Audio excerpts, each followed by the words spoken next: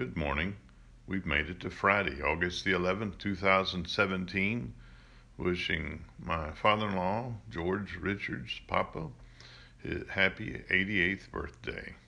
We're blessed to have you. Reading from My Utmost for His Highest by Oswald and Biddy Chambers.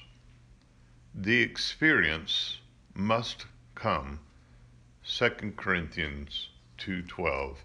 And he saw him no more. I encourage you to read the whole chapter, but I'm going to read the first part. Now, when the Lord was about to take Elijah up to heaven by a whirlwind, Elijah and Elisha were on their way from Gilgal. And Elijah said to Elisha, "Tarry here, I pray you, for the Lord has sent me as far as Bethel." But Elisha said, "As the Lord lives, and as you yourself live, I will not leave you." So they went down to Bethel. And the sons of the prophets who were in Bethel came out to Elisha and said to him, "Do you know that today the Lord will take away your master from over you?" And he said, "Yes, I know it. Hold your peace." Elijah said to him, "Elisha, tarry here, I pray you, for the Lord has sent me to Jericho." But he said, "As the Lord lives, and as you yourself live, I will not leave you." So they came to Jericho. The sons of the prophets who were at Jericho drew near to Elisha and said to him, "Do you know that today the Lord will take away your master from over you?" And he answered, "Yes, I know it. Hold your peace." Then Elijah said to him, "Tarry here, I pray you, for the Lord has sent me to the Jordan." But he said, "As the Lord lives, and as you yourself live, I will not leave you." So the two of them went on. 50 men of the sons of the prophets also went and stood at some distance from them, and they both were standing by the Jordan. Then Elijah took his mantle, rolled it up, and struck the water. The water was parted to one side and to the other, till the two of them could go over on dry ground. When they had crossed, Elijah said to Elisha, "Ask what I shall do for you before I am taken from you." And Elisha said, "I pray you, let me inherit a double share of your spirit." And he said, "You have asked a hard thing, yet if you see me as I am being taken from you, it shall be so for you. But if you do not see me, it shall not be so." And as they still went on and talked, behold, a chariot of fire and horses of fire separated the two of them. And Elijah went up by a whirlwind into heaven. And Elisha saw it, and he cried, "My father, my father, the chariots of Israel and its horsemen." And he saw him no more. It is not wrong to depend upon Elijah as long as God gives him to you. But remember, the time will come when he will have to go, when he stands no more to you as your guide and leader, because God does not intend he should. You say, "I cannot go on without Elijah." God says, you must. We face Jordan, Jericho, and Bethel alone. Alone at your Jordan, verse 14. Jordan is the type of separation where there is no fellowship with anyone else, and where no one can take the responsibility for you. You have to put to the test now what you learned when you were with your Elijah. You have been to Jordan over and over again with Elijah, but now you are up against it alone. It is no use saying you cannot go. This experience has come, and you must go. If you want to know whether God is the God you have faith to believe him to be, then go through your Jordan. alone. Alone at your Jericho, verse 15. Jericho is the place where you have seen Elijah do great things.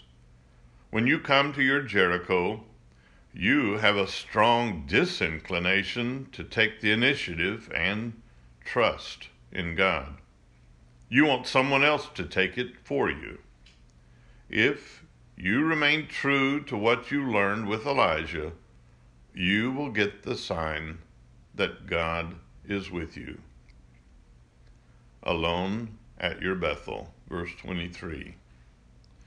At your Bethel, you will find yourself at your wits' end and at the beginning of God's wisdom. You will find yourself at your wits' end and at the beginning of God's wisdom.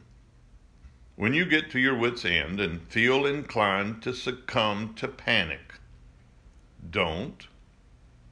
Stand true to God, and He will bring His truth out in a way that will make your life a sacrament.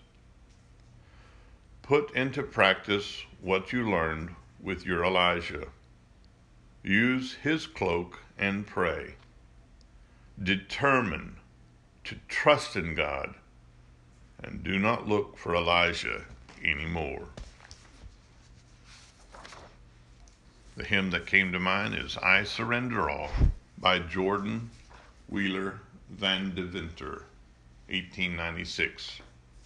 Music by Winfield Scott Weedon.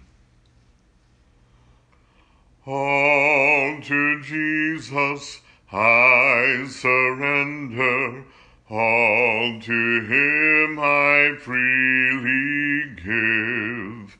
I will ever love and trust Him, in His presence daily live. I surrender all, I surrender all to Thee, my blessed Savior, I surrender all to Jesus I surrender, humbly at His feet I bow, worldly pleasures all forsaken, take me, Jesus, take me now. I surrender all, I surrender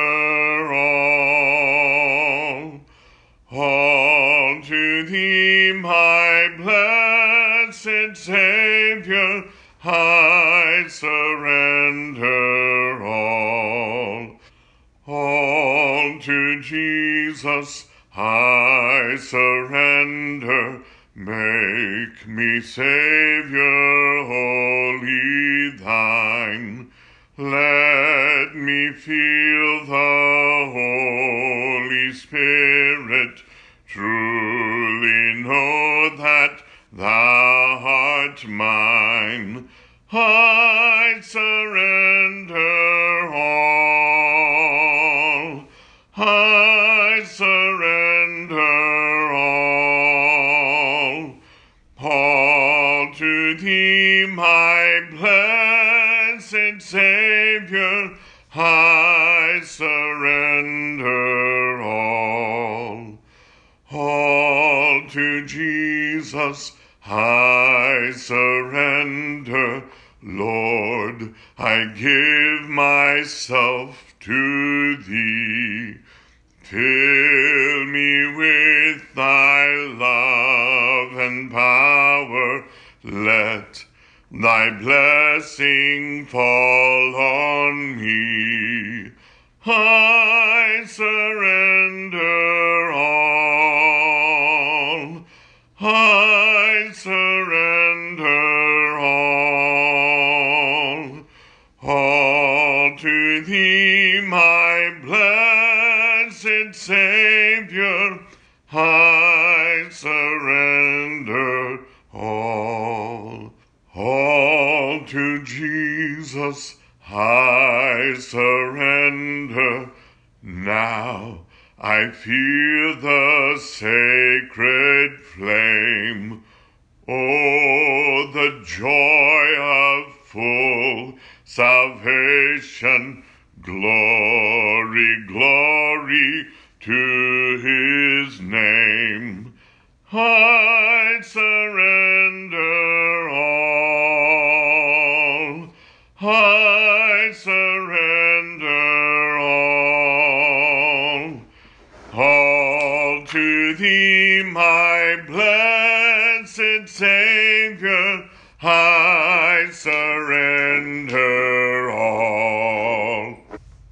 Father, we thank you that you have given us Jesus, the abundant life giver, that you just didn't give us a concept, but you actually gave us your Spirit, which joins together with our spirit. Father, bring us strength as we face those times alone at our Jordan, at our Jericho, and our Bethel.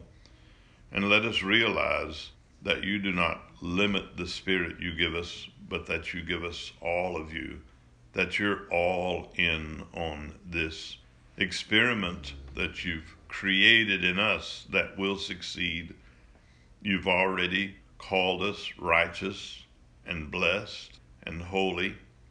Father, let us realize the blessings that we received are not limited by you, but limited by us, by our willingness to say no to self and yes to you, by our willingness to accept your wisdom and guidance in saying no to our perspective, which we think we're so wise and all-knowing. Father, let us walk today humbly, providing justice in our actions and loving mercy for those who do not give us justice. Our wholeness and joy and strength comes from you and through others who are close to you. Father, let us pray for our brothers and sisters that we may, as a family of God, bring the kingdom of heaven to this sick and dying world. In Jesus' name, amen.